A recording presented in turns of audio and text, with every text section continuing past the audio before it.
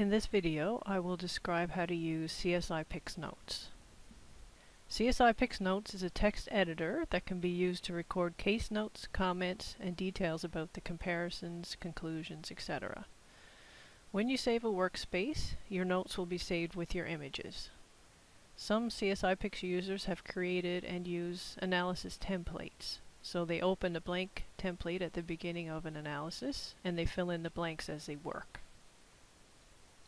So after you've opened an image and you're about to start your work, you can go to File and click Show CSIpix Notes.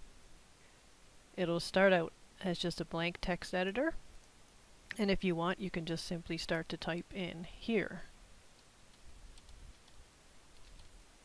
and type in your notes as you go. If you want to insert these symbols, you just click these buttons, by the way. The other thing you could do is open a template like I mentioned. So I have a blank template that was done up by one of our customers that she and her team have made available for other examiners. So if you would like to get this template, just contact me. So we can just open this, and this is what the form looks like. So you could just start filling in the blanks as you go. If you want to print this, you just click Print. If you want to change the font size, you can do that. You can also just save it, and then it's just a text file that you can open in any program. If I'm in the middle of my work and I want to save it, you can just go File, Save, Workspace.